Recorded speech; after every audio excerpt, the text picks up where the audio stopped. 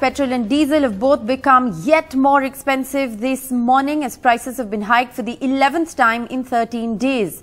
Rates in Delhi are up by 80 paise for both petrol and diesel. Prices are up by 8 rupees in the last 13 days. Akshay Dongre joins us with the very latest. Akshay, the fuel price rise continues. It's the 11th hike in the last 13 days that we're now reporting.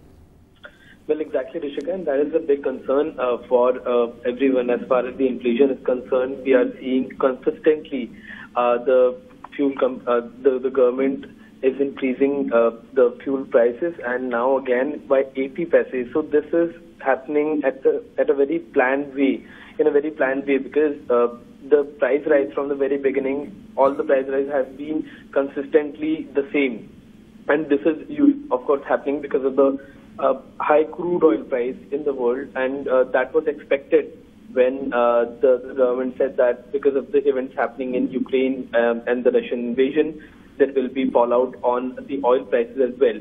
So while the government is in fact planning to get discounted oil from Russia, it doesn't look like that it is going to be happening anytime soon, and it is going to take a lot of time.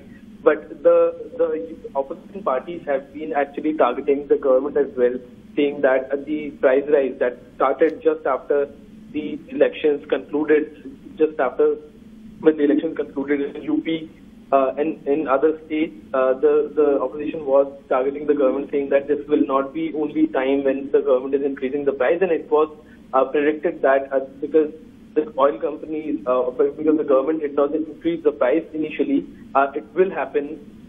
So now that we are seeing that consistently the petrol and diesel prices are increasing, it's certainly going to impact overall inflation in the country once again, something that we saw last year as well.